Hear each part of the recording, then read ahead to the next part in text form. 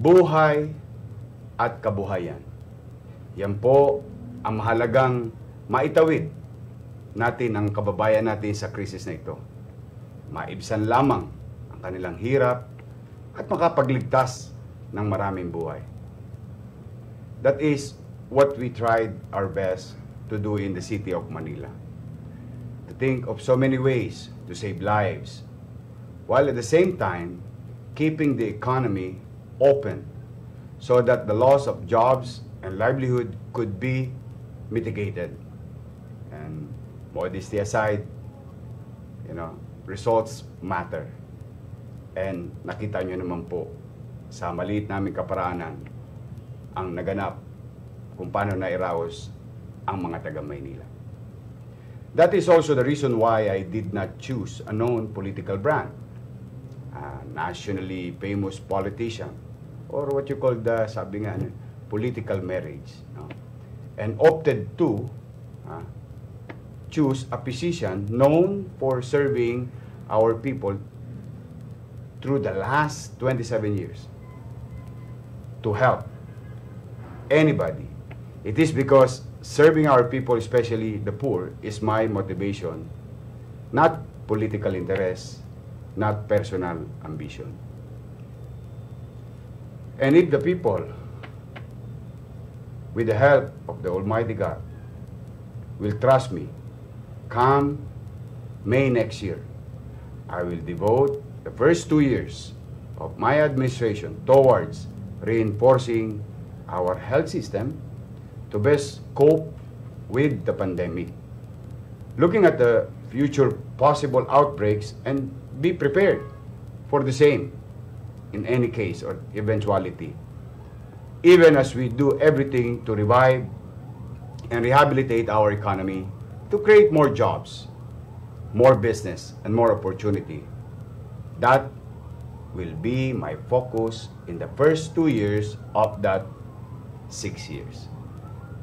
But to do that, I will need the help of the best, the brightest, and the most experienced patriotic Filipinos to be in our administration, in our government. As I have said, I can work with anybody for as long as they are willing to work with me, regardless of political color or regional origins. And I will appoint them after thorough vetting by a personnel selection group or search committee. Meritocracy will be the guiding principle. I will reduce the number of undersecretaries and assistant secretaries, and as much as possible, qualified career servicemen and women in the bureaucracy will be given a break. The same thing that we did in the city government of Manila. As I have previously stated, I will work with Congress to reduce the taxes on two most basic of commodities, petroleum and electricity. While it is true that this will be a loss of substantial enough revenues for our government, it will also, at the same time, the other side of the coin, will alleviate the sufferings of our people. It will also increase their purchasing power, which will stimulate consumer spending, and thus the wheel of commerce, or the velocity of money, will turn around once more. I will call on the local government units to partner with government financial institutions, in the case of DBP and Land Bank, and securitize future windfall earnings on the account of the Mandanas ruling to assist and extend financial assistance to MSMEs to get back on their feet through zero-interest bridge financing. The impact of several lockdowns have wrought havoc on their operations, whether in tourism, related services, retail, and even manufacturing. If we are able to save them through some kind of mini Marshall Plan, with the national and local government joining their efforts, we will create more jobs, opportunity, and livelihood. As MSMEs together constitute the bulk of our employers. We will focus on minimum basic needs in our first 2 years, especially those that will improve our Human Development Index. Health, education, housing, and jobs and livelihood. So we must build more and better health facility while addressing problems of malnutrition and mental health. We must also upgrade our textbook courses to include the adoption of technologies of the fourth industrial revolution, such as robotics, the way we're doing it in our hospital also, and automation, and create more accurate AI or artificial intelligence models.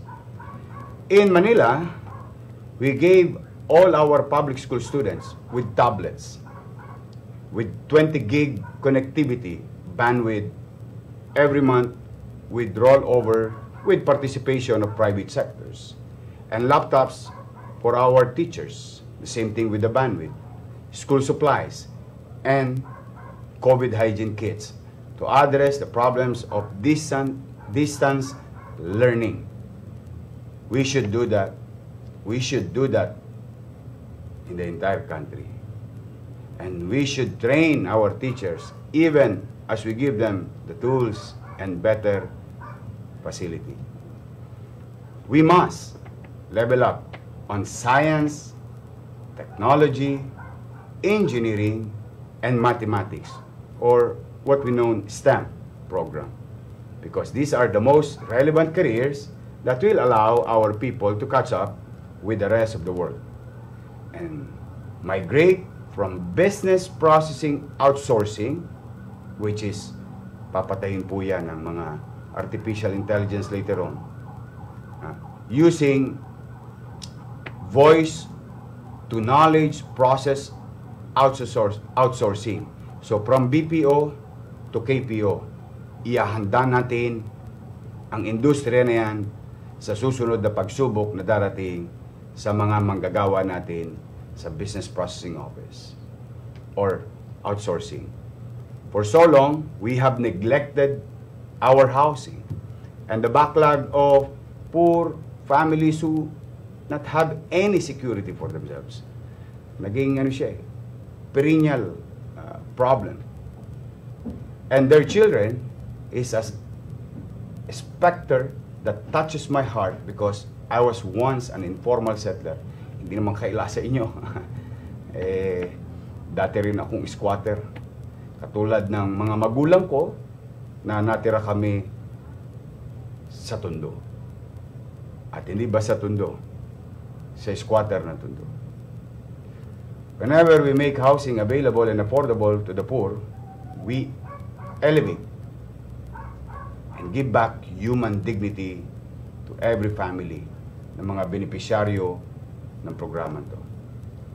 So, I will emphasize socialized housing as a new focus for the Build, Build, Build program, which President Duterte has started.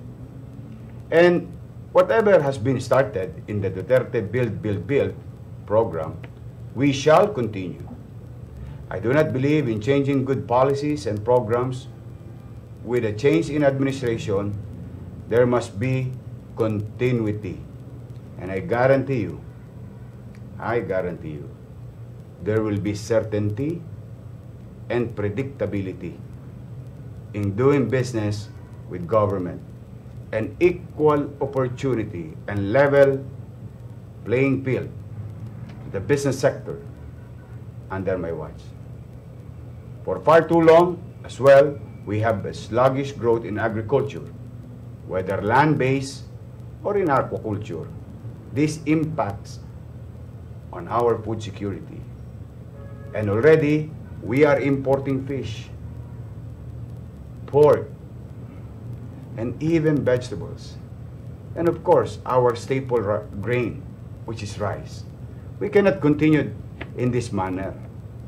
While we realize that for the meantime, food imports curb inflation and avert shortages for our consumer, we cannot depend on food importation alone over the medium term.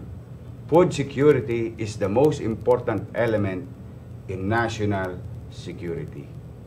To this end, and to enhance our agricultural productivity, I will propose to Congress the creation of Department of Fisheries and Aquatic Resources, separating it from land-based Department of Agriculture.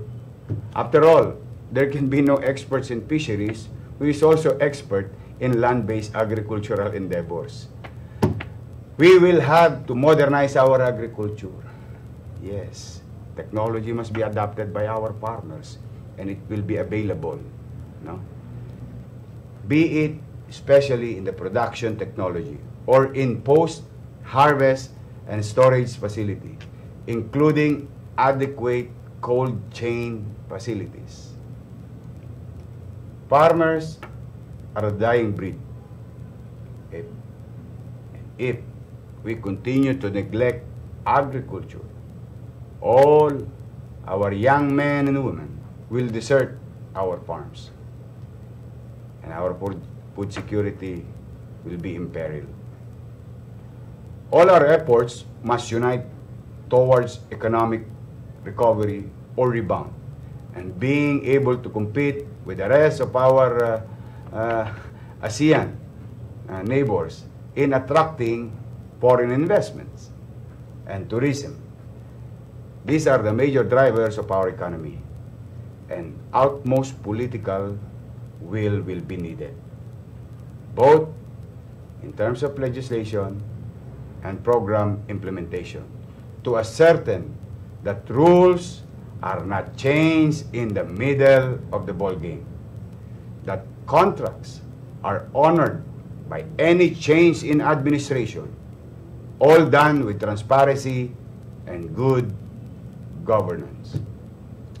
Towards all this I commit myself, and with the help of our God, may awa ang Diyos, and our people, kailangan ko lang po sa inyo i-tsansa, the true and meaningful change so long promised but always compromised in the shows of politics shall soon happen by the middle of next year. Again, last, rest assured, I will be fearless confronting problems. We will be fair in addressing it and doing action plan, programs of governance. And I will be loyal and faithful to every Filipinos here in the country and abroad.